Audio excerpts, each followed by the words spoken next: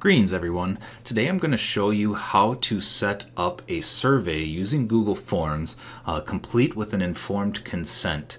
The survey that I'm going to create is just a recreation of the Adult Hope Scale that I have listed here. You'll see that the Adult Hope Scale has basically a scoring scale of 1 to 8. It's got a series of 12 questions that we're going to ask, and we're going to score it on 1 to 8. Additionally, I'm going to show a few other types of questions that are relatively common and how to require the questions be answered, as well as how to go to different things based on the response. So let's get started.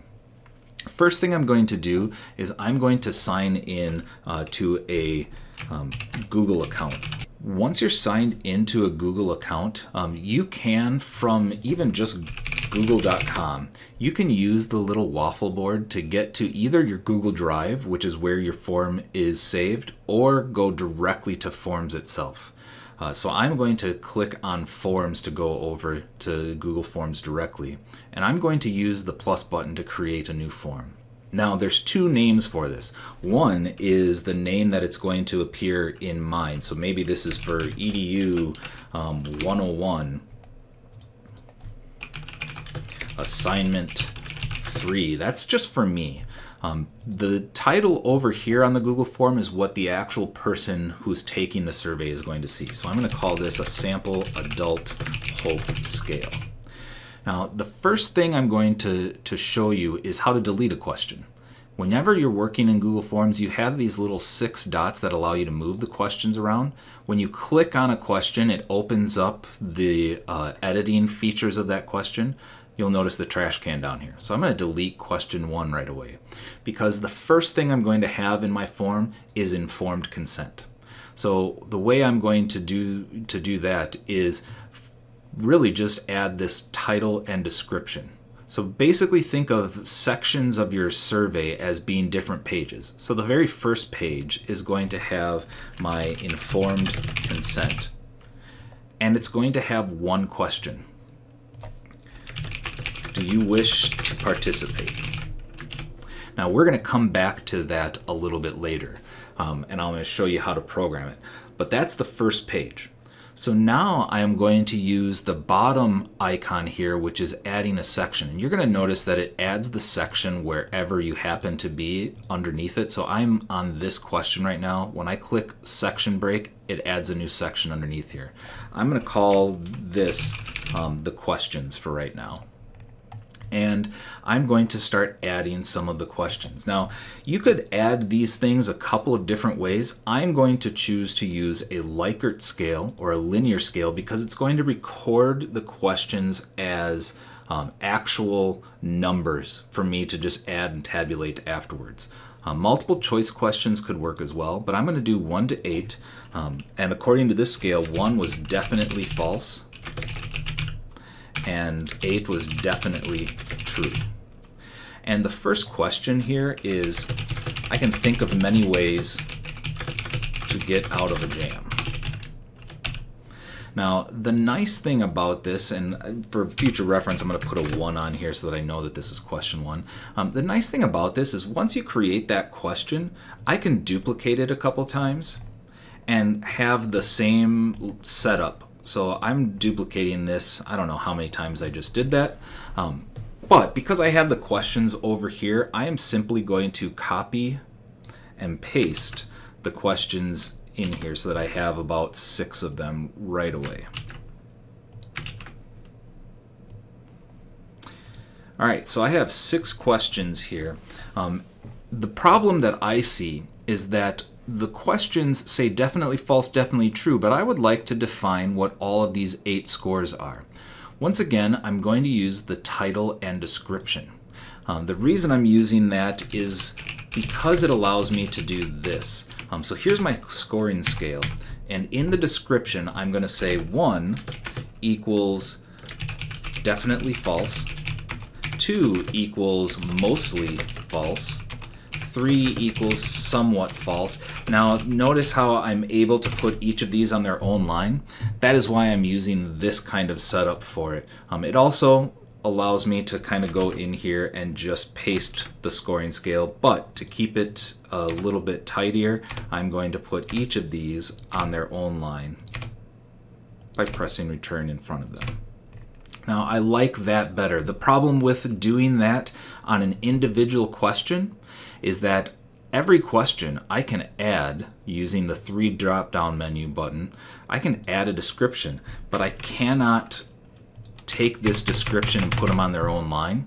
So it's up to you. If you think that's going to be hard for people to read, I'd encourage you to use the text button like we did here to add a scoring scale.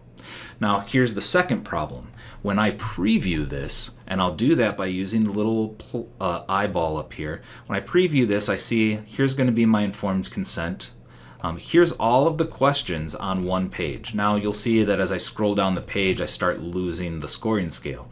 You can decide if you would like to add a different page for every couple of questions, and I am going to do that. I'm going to say here's questions 1 to 3. All right, this is the section that I made earlier. I'm just renaming it. I'm going to go after section 3 and I'm going to add a new section and call this questions 4 through 6. You can name them whatever you want. It's helpful so that you will know and recognize what they are later. Sections can be moved as well. Questions we drag and drop and we can put them in a new one. Like for example, maybe I wanted this to be section questions 1 to 4. I can just drag this up here into that section or put it down at the bottom. You can also delete sections, again using the 3 dots there. Delete the section or merge it with above. If you delete the section, it's going to delete all the questions in it. The other thing is that after each section you're going to notice this continue. Where do you want to go? Continue to next section. So you can have them out of order if you wanted to. And the final one is submit the form, which it will do automatically at the end of the last section. So that's going to get us to our informed consent. Now, my informed consent, typically I have a description of the survey. I tell the individuals like what you need to tell them about what kind of risks there are as far as the consent. The do you wish to participate is where this becomes important. I'm just going to add a yes and a no to this informed consent.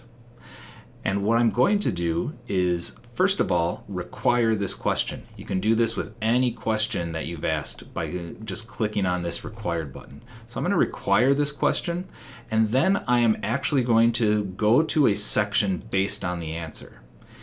If you say yes, you are going to continue to section 2, which is the first 3 questions. If you say no, I'm going to send you to a declined to participate section. I don't have it created yet. In fact, I'm going to create it right here.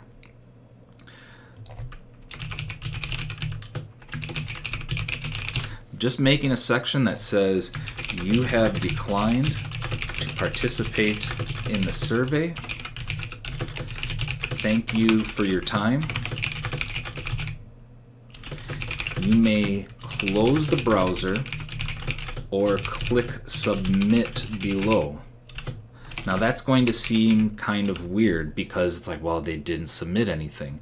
The reason for this is after they're done with this section, I'm going to put submit form. They haven't answered anything other than no, I don't wish to participate. So when they submit the form, they're not submitting anything else.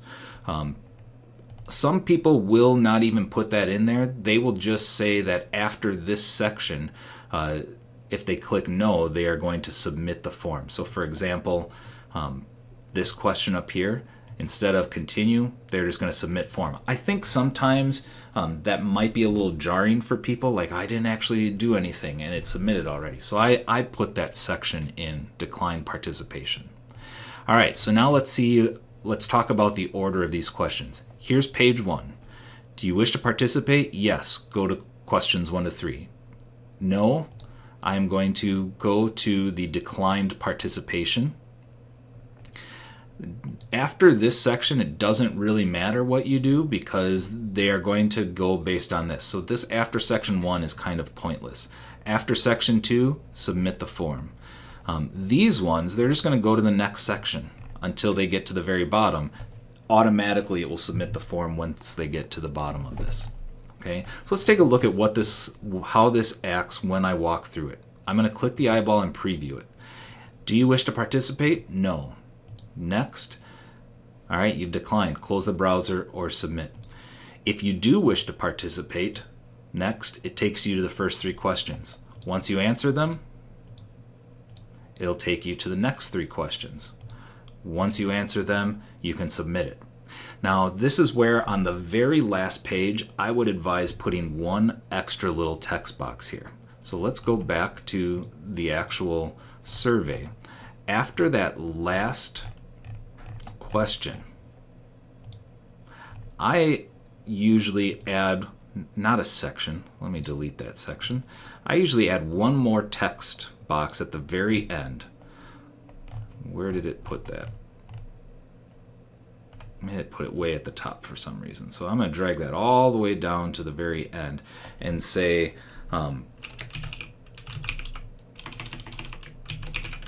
survey submission. If you have decided not to participate, please close your browser window now. If you are still willing, then click the submit button below. That way they have one last chance to back out if they've decided, I really don't want to answer these questions. It just lets them know. So again, if I look at this, do you wish to participate? Yes. Answer the first page. The second page, right here, it says, if you've decided not to participate, please close your browser window below. Once again, you could do that on another section and just have that all by itself. For example, if I wanted to add a section that says survey submission, or last chance to back out, whatever you would want to call it. When a person goes through here, they are going to say yes, answer questions, and then it has the last chance for them to back out where they can close it or hit submit. So that is how to create the survey. Hopefully now you see how you can do an informed consent, how to go to different sections based on the answer of a question, or even just go from section to section, like what to do after they finish each of these pages. Finally, how to take any question and make it required.